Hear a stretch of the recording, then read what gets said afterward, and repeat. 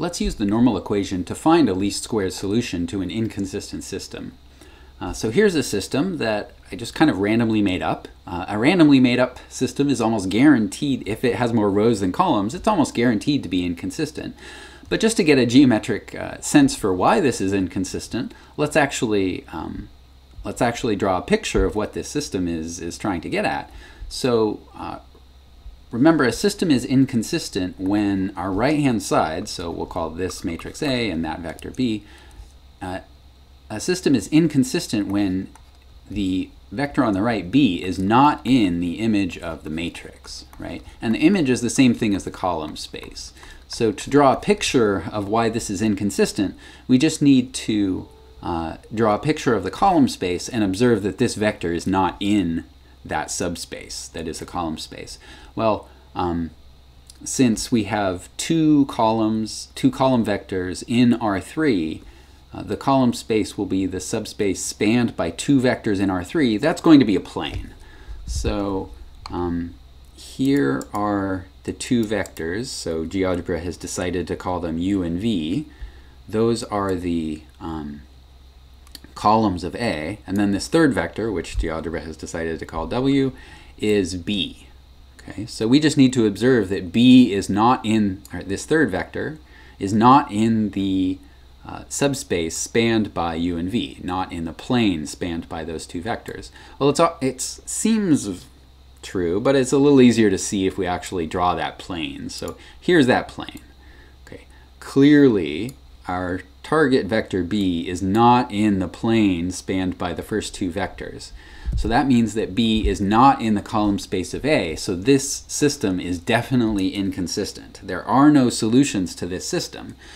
So the best we can do is find a least squared solution. So we'll just solve the normal equation. Remember, the associated normal equation is A transpose A times X equals A transpose B.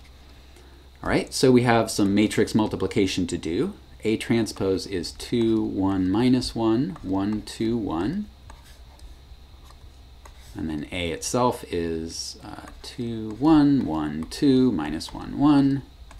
So that times X equals A transpose 2, 1, minus 1, 1, 2, 1 times B, which is 4, minus 2, 1. Okay, so now we can do some matrix multiplication.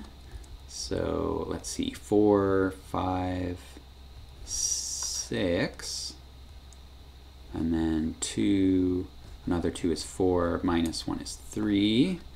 And then using the second column, 2 and 2 is 4, minus 1 is 3, and then 1, 2, and 1, that's 6 again. Okay. So AA transpose is a symmetric matrix, so this product is going to come out symmetric. The fact that the entries on the diagonal came out to be the same is actually a coincidence. So that times X equals, and now we need to do this product over here. So let's see, 8 minus 2 minus 1, that's 5. And then 4 minus 4 is 0, plus 1 is 1. Okay, now notice that this normal equation has, this matrix is 2 by 2. When we have a 2 by 2 matrix, it's almost always of full rank. And in fact, even if this symmetric matrix isn't of full rank, this vector over here is in the image of that one. So now to solve this equation, all we need to do is, well, do the usual thing of solving a linear equation. It's just that we're going into it ahead of time knowing that this system will be consistent. So there will be at least one vector x, possibly more than one, but at least one vector x that is a solution to this system. Rather than solving it by hand, let's just ask Sage to do the heavy lifting. So let's see, our augmented matrix is going to be 6, 3, 5, and then the second row is 3, 6, 1. Okay.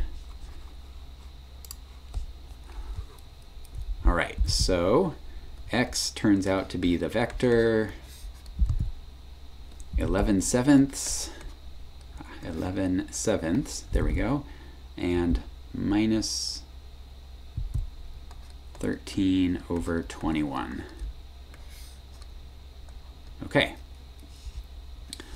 so that this vector is the least squared solution to this system of equations. Now remember, it's not a solution to this system because this system is inconsistent, but it is as close as we can get to a solution for this system of equations.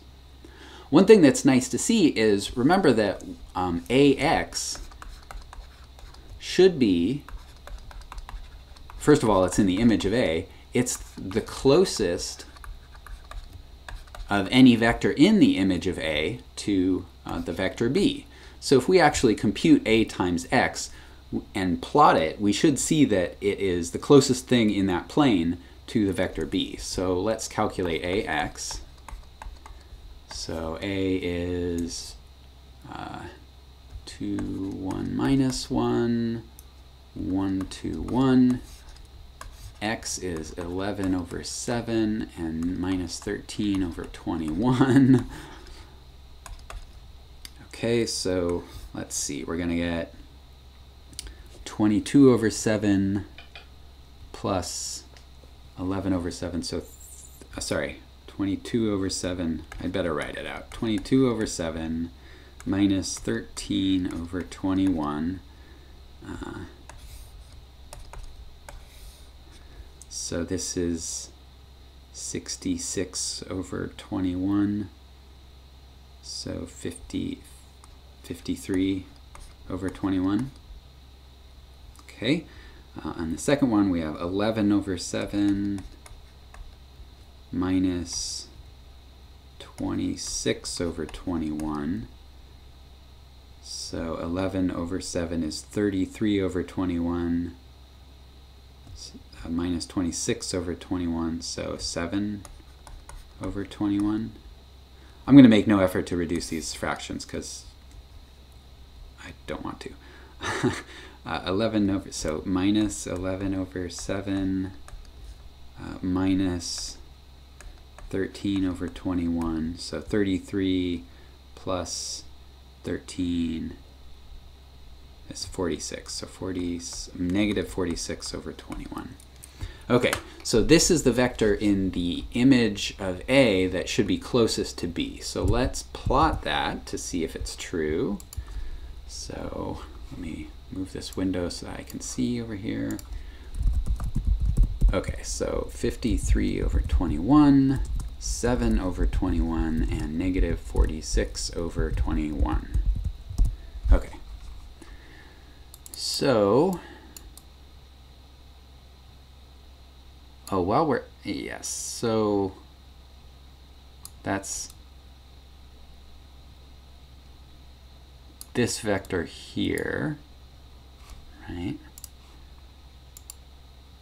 And if we look at it at the right angle, so here, you can see that this vector down here is the closest one to that vector up there, the closest one in this blue plane, right? If you picture the line going from the head of one of these vectors to the other, that is perpendicular to this plane, right? So, so I guess that means this all worked.